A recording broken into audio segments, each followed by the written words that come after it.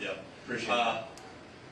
What is your thought on, I've heard you talk about what you would cut out of government.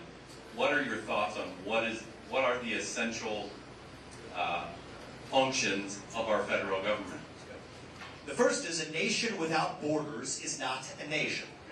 So I think that having and protecting our borders is a top function of the federal government of the United States. And so the irony is that a government that's doing everything that it actually shouldn't be doing, engineering, picking favorites among different industries or whatever in the private sector, raining money from on high like manna from heaven from the Federal Reserve, a cancerous proliferation of government bureaucrats metastasizing like a cancer throughout our country. All the stuff they should be doing, they are not doing the few things that they actually need to be getting done.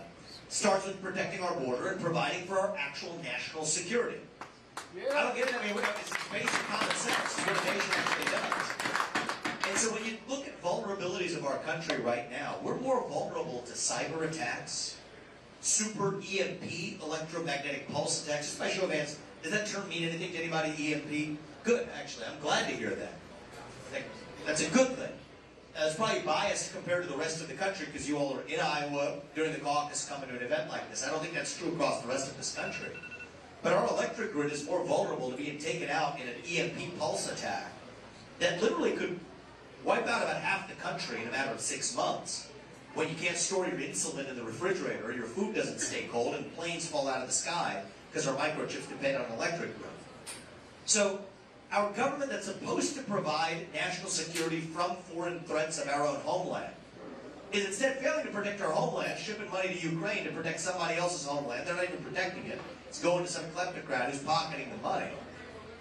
Is failing to do what it needs to do right here at home. We have an invasion of our country, and I know you're not supposed to say it that way.